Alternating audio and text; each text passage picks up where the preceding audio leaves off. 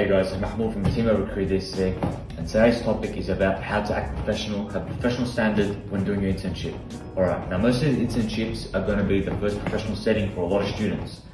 I'm here to tell you how to act. This isn't a classroom. Do not act in such a authoritarian, military manner. Be confident in yourself. Understand? Don't need to raise your hands when asking questions.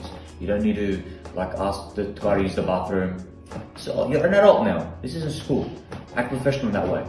The second thing I can tell you is most forms of professionalism revolve around respect.